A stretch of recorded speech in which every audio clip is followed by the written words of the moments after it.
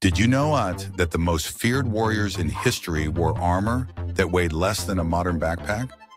While European knights crushed themselves under 60 pounds of steel, samurai warriors danced through battle in just 25 pounds of ingenious engineering.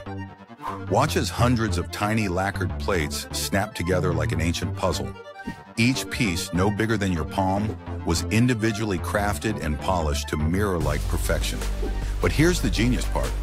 Those aren't metal rivets holding it together. Those are silk cords threaded through thousands of tiny holes with mathematical precision. This isn't just armor, it's wearable architecture. Every plate overlaps its neighbor at the perfect angle, creating flexibility without sacrificing protection. When a samurai moves, his armor moves with him like a second skin. He can draw his bow, swing his katana, even perform acrobatics while fully protected. The lacquered surface isn't just beautiful, it's waterproof and rust-resistant. Those intricate silk knots, they could be retied in minutes for custom fitting or battlefield repairs. European armor required a team of squires and mechanical tools. Samurai armor could be maintained with needle and thread. So here's the question burning in every warrior's mind.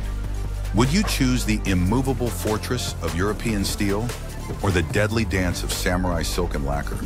Because when your life depends on split-second reactions, every ounce matters.